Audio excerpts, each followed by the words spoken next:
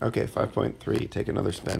The trapezoid shown below is revolved about the y-axis to form a frustrum.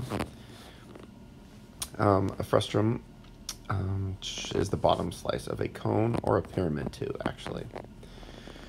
So what we're supposed to do here is we're supposed to rotate this around the y-axis. So it is going to come on over here. Go ahead and draw along with me, please. And here, and here. And it'll kind of come up like that. That's not very good. It's a little bit better. Okay, kind of like this. So it's the bottom part of a cone. So it's missing, it's like cone hat, whatever that might be.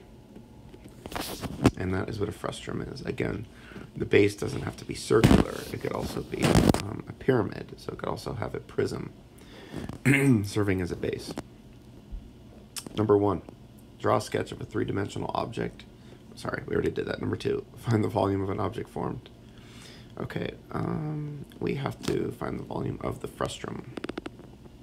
So I already have this written on here from last class, but what we're going to do is we're going to find the volume of the whole big cone, and then we're going to subtract this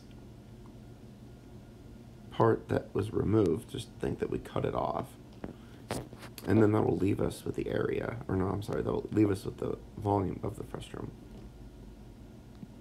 So first thing we got to do is find the volume of the big cone. You might pause the video here, talk about how you might do that. Okay, so what we're going to do is we're going to get the height of this cone that was cut off. So if you look here, we can see that this has a slope of 2.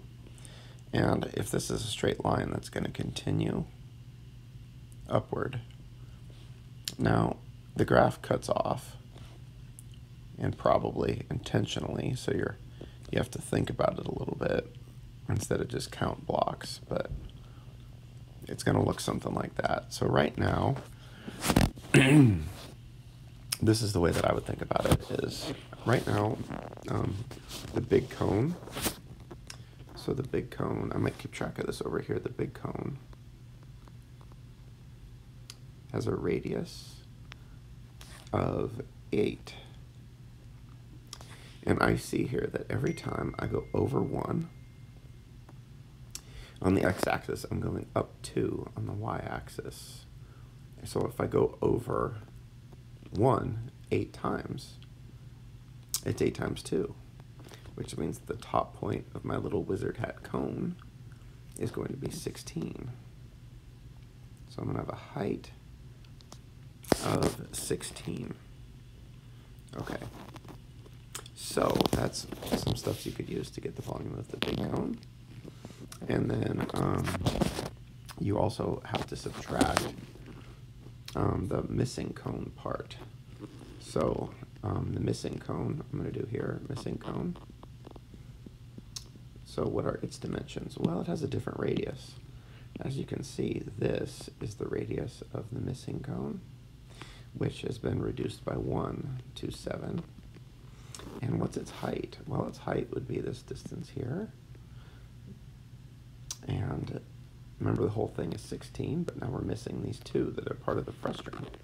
So its height is 14. So I have the formula for the volume of a cone right here. So I'm going to write this out as volume is equal to pi, big cone, times the radius, 8 squared, times the height of 16. And you guys might pause it and try the rest on your own, see if you can get the answer in terms of pi, and then roll a video. And then we're going to subtract the part of the missing cone, so the volume for that would be pi, times the radius of 7 squared, times the height of 14. So this is going to give me volume equals, let me get my calculator, 8 times 8 times 16 is 64 times 16, which is 1024 pi. And then the other one is 7 times 7 times 14, which is 686 pi. And then you subtract those, and 1024 minus 686 is 338 pi. Now, you probably already noticed this, but this formula is divided by 3. I just didn't keep track of that as we were going along, and I just tacked it on at the end like this. But technically these are all over 3 as well, because it's a cone. And remember, the cone you have to divide by 3. So that is the end of number 2. So let's go on to problem number 3, which is our main problem for the day. Go ahead and read it, and as you guys are doing that, I'm actually going to pull up the answer key just so I can kind of check our work as we go along. But I do remember 338 pi is correct, over 3.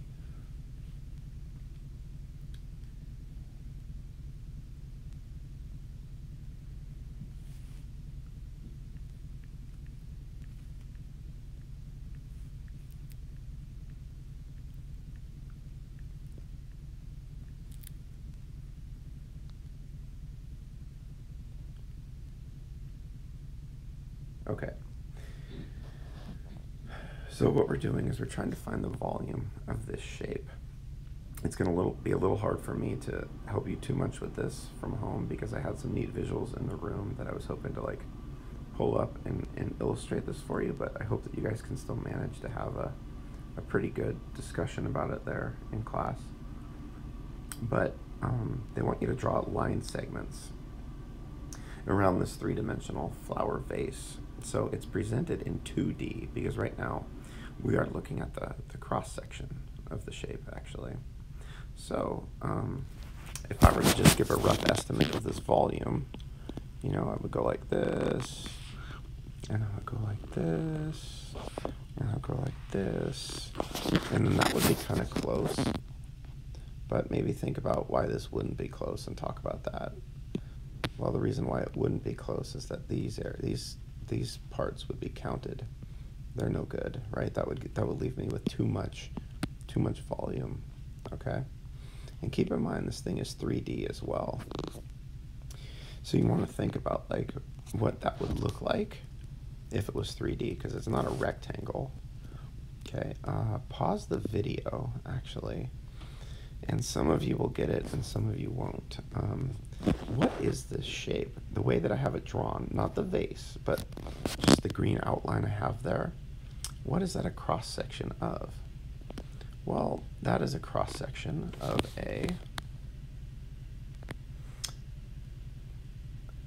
cylinder, believe it or not. And that's kind of weird to think about, but it would kind of look like this. So if I were to get the volume of this, what would I do? Well, it'd be the area of the base. So I got like a radius of 4, and I'd multiply by the height, and I think that that's 10. Okay, and I'd plug the numbers in, and I'd be done. And I have a fair estimate of what the volume of this flower vase would be. But again, it would be too large. Okay, so I'm going to erase the way that I did it that time. And we're going to end up drawing on this a few times, so it's actually good we're doing this on the computers. So this one's going to take a while, but it is not quite the main problem of the day, okay? But make sure to write it all down. We are going to erase it, but still don't let that stop you from writing it down. It's real important, okay? So what I want to do is I want to draw the lines kind of in a different way. So I'm going to start out by connecting those two there.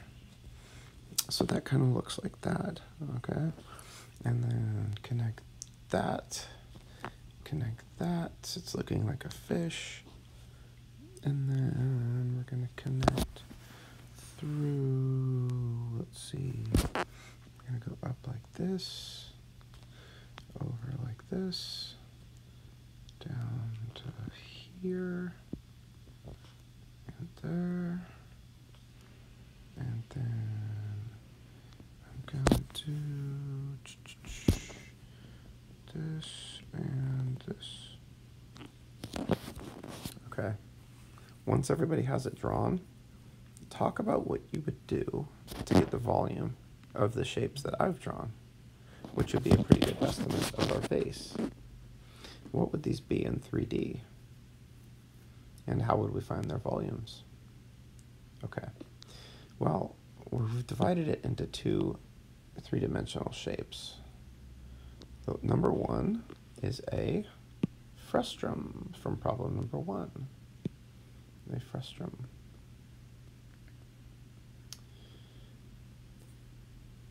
And shape number two is another cylinder. So what I want you to do is I want you to work towards getting the answer to this in terms of pi. And it all just involves using the cylinder area, which is the area of the base. So the base is a circle times the height. So that's what you'll do for the cylinder. And then you'll do for the cone, well, what is that? You'll do the same thing. Now remember, it has a circular base too. This frustrum does. Okay, so be careful. So you're going to have to divide your answers by 3 for the volume of that one. Okay, and someone actually, maybe before you guys start, someone drew a really cool picture of this. Let's see here. That was actually it. The other day, this one, I thought that was pretty neat. And oops, oh shoot, there's the answer. But hopefully that wasn't up there too long. But do try to calculate it on your own now, and make sure that you have all your shown work. So don't just write down what the answer is if you did happen to see it there.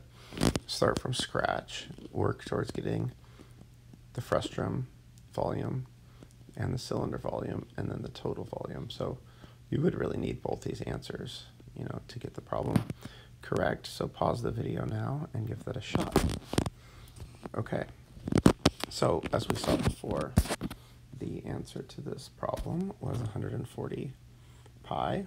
And if you guys struggled getting that, maybe have someone share that did get 140 pi. And if you guys really aren't understanding, I can do this one when we get back as well.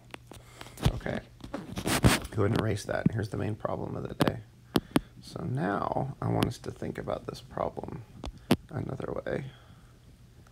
So we want to be even more precise. So this time, draw lines here, here, here, here. We're going to get real precise with this one. Like that. Oh no, not that one. Shoot.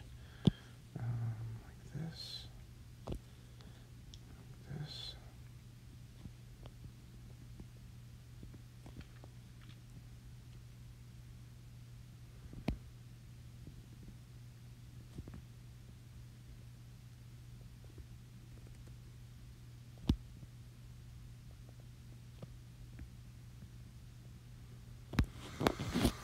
Okay. You can see we're getting pretty precise with this one. So it divides it into 8 regions.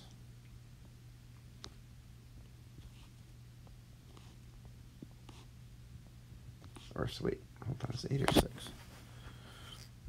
6 regions, excuse me. Okay, so you got to find the volume of each of them and add them together for a final answer. That's the challenge of the day. If you want to work with a partner on this, I'm okay with that, but your final answer needs to be correct. So what is the first shape? It is a, well, maybe actually pause the video and write down what you think the 6 shapes are. Well, the first shape is a frustrum. Shape 2 is a cylinder. 3 is a frustrum. 4 is a cylinder. And 5 and 6 are both frustrums. Okay. So you want to get an answer for each one of them, and then the sum of them in terms of pi, or actually the answer will be in a decimal as well. Check it at the end, okay? And what I would also recommend doing is the substitute will have an answer for each of the areas as well. So if you go up and you say, hey, can I check my answer for 4, you can check the answer for 4, for 5, you can check it for 5, and then hopefully we can work towards getting this answer here. And then after that, all you have to do is do the ready, And then the graphs will be due next time. Okay, so the rational function, you can get that out, and please work on that, the rational function graphs, and I hope that you guys have a good day today.